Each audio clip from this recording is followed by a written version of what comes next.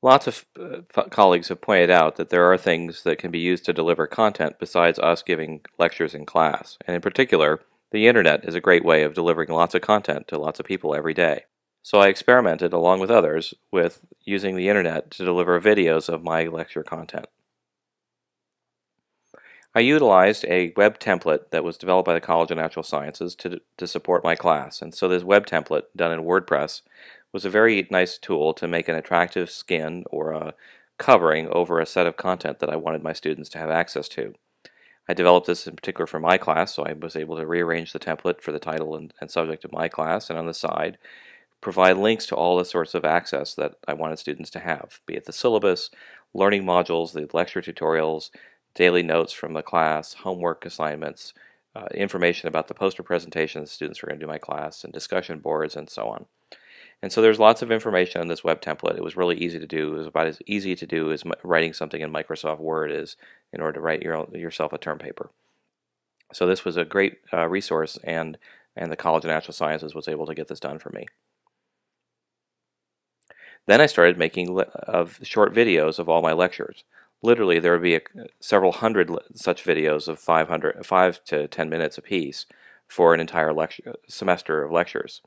So if I think about a typical semester has 15 weeks in it, and maybe that's 2 classes per week, or about 3 hours per week, then that's about 45 hours worth of lecture. And I try to divide each of the hours into short segments. Again, if they're 5 to 10 minutes, then we're talking on the order of 6 to 10 lectures per hour. So it's 500 little video clips. When it becomes that many video clips, it's actually nice and modular, because instead of an entire lecture about Newton's second law, there's a lecture video about the derivation of it, or a lecture video about how to set up a problem, or like several lecture videos about examples of how to use that to do that kind of problem. And I was able, in order to make it short and digestible like this, it became also modular enough that I could rearrange the videos as I needed to when I realized I should have done it a different way. Now, the videos took lots of different forms, but I put them all up on a website, and they were not very fancy, but they got the job done. They would have the same content as I would have done in class, and I didn't have to rush, and I could take my time, and I could spell out all the steps that I might not have done in class. Some of the videos I tried to lay out really nicely. I used PowerPoint, and I animated the PowerPoint so that each step of a derivation could be very slowly revealed. So here I'm showing you the entire layout for a sample problem, but actually this sample problem would have taken me 5 or 10 minutes to explain, and I would have revealed various parts of the diagram and arrows and letters and labels and what have you, and then equations, step by step, using the animation features of PowerPoint.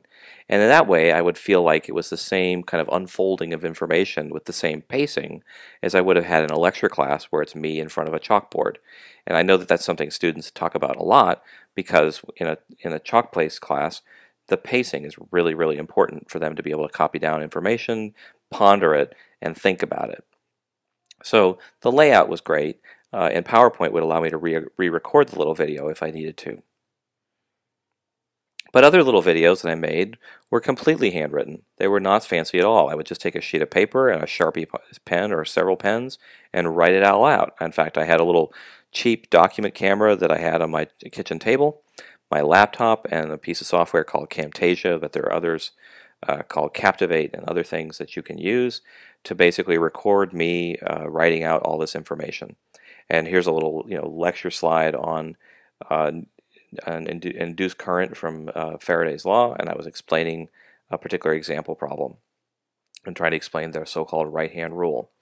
The students didn't really care whether it was handwritten or laid out. In fact, I think actually they probably prefer something that's handwritten because it has the immediacy of the instructor's intent for you to see that content.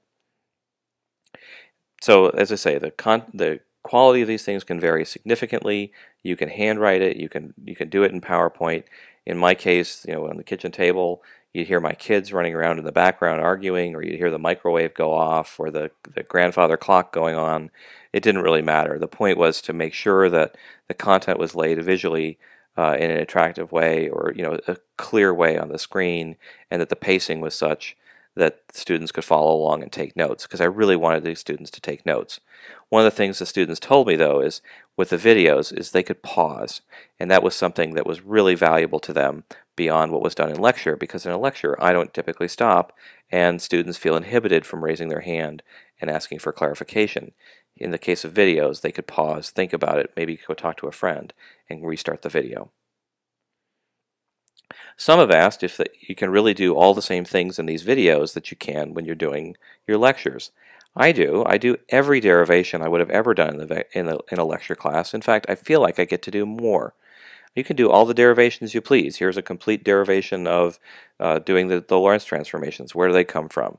And I would have had a previous video explaining what they are and what they're for, but then I would have done the derivation of where they come from using Einstein's postulates about constancy of C, and then how you get to uh, the particular formulas of the Lorentz transformations.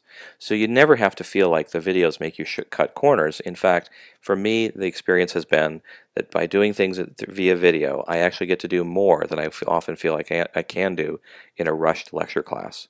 I can do all the steps, I can make all the extra commentary I want to, and I can give more examples than I would typically be able to do in a lecture class, because there's nothing constraining my time. I just go through it. I try to chunk it up into short bits. This particular video looks like we're about 5 minutes and 50 seconds in, and there's another 2 minutes and 50 seconds to go. So maybe this is in total a 9-minute video, but I just tried to make sure that it was digestible. About 9-10 minutes, that's about the most that someone can pay attention.